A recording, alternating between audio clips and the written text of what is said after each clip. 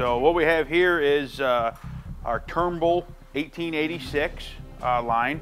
What I'm doing now is we just put a stock on it, and I am doing the final sanding before it gets separated for metal finishing. This particular gun was made by Winchester. It's got our serial number, a TMC serial number on it. So it's kind of specialized for Turnbull. This comes in standard 4570 or 4590, or you get into the real bigger calibers, the 475 Turnbull or the 5110. The 475 Turnbull is a cartridge that we developed here that Doug did a lot of research on and developing.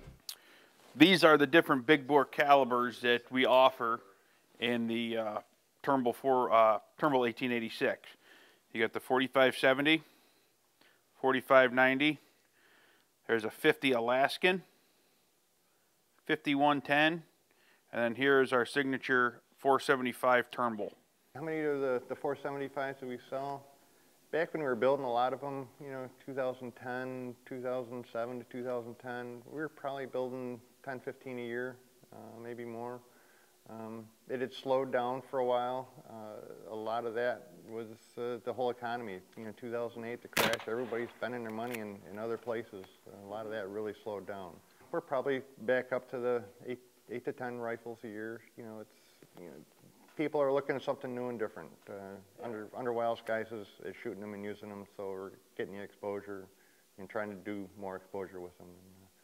And God, the cartridge works. It's a great gun.